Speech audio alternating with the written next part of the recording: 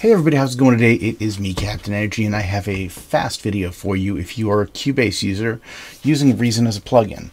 In some cases, you will notice, and this happens in many DAWs, I don't know every other DAW's situation, but I do know Cubase's. Sometimes you'll install your VSTs and Cubase won't pick them up, and you're wondering, well, where is it? I installed it, it should be here, right? Well, yes and no. Sometimes Cubase needs a little bit of assistance finding what you're looking for. Now, this can be done one of a couple ways. One is, if it's already been found, you should be able to just refresh the list and it will pop in. If it has not already been found, we need to point to the parent folder where it's contained. Let me show you, first of all, if you do have it installed correctly, and if I went over to VST here, and I just went over and typed in Reason, there we go. There's Reason right there. So mine is set up right. If I just drag it out, drop it in here, it will open up Reason as a plugin within Cubase. Now, in order to make that work, what you need to do, let's take 1 second while I wait for this to, come on guys. There we go. All right, just close that for a second. Well, at least get it out of the way. If I go over here to Studio, and then we go down to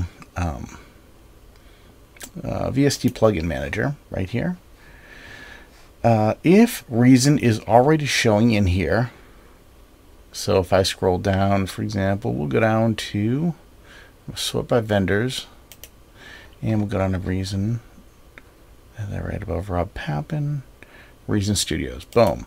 So that means that if it shows up here, it is installed correctly, and you just need to do that. Go over here, type Reason, and it will show up, and then you should be able to get going. Same thing for effects. It shows up as effects and it shows up as an instrument, 2 different places, and can be pulled in from either. So it'd be in effects as well over here. If it's not there, then chances are it needs a path down here. Okay. In the case of my particular machine, and this is the default, so if you installed according to the Reason Studios default, your plugin should be here as well. You would want to go right here, click plus, and then go to Drive C, Program Files, Common Files, and then VST3. In here, you will see, well, it looks like there's just a couple folders, but really you can't see them. What's actually in there is a bunch of VSTs. I'm going to bring over this other folder here. This is the actual Windows folder and not the Cubase folder.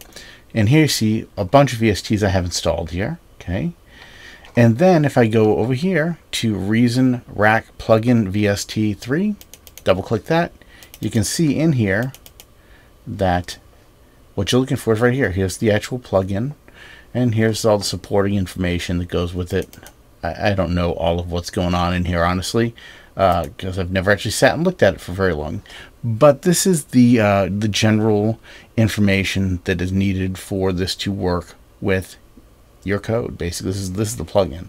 So if you've got that folder put in here, like I just did right here, and I hit select folder, okay, and it would add it to my list, which it's already in my list, so it's not going to add it again. If it does, I'll have to delete it. See, this is a VST2 one also, but it is VST3 in this case.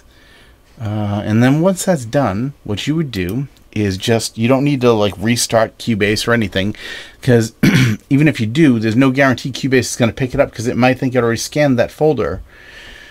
What you need to do is hit this recycle button right here, click that, and then Cubase is going to scan through all the folders you have selected down here and tell you that either there's a new something or not a new something. In this case, there's 0 new effects, 0 new instruments found.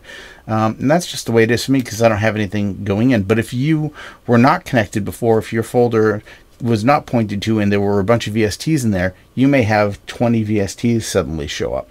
Anyway, that's pretty much the whole video. I wanted to just get that out there for Harry Music. He actually was the one who asked this question. I hope that helped somebody. Yeah, I hope that helped somebody. Have a great day, and I will talk to you in the next video. Be safe, everybody. Bye for now.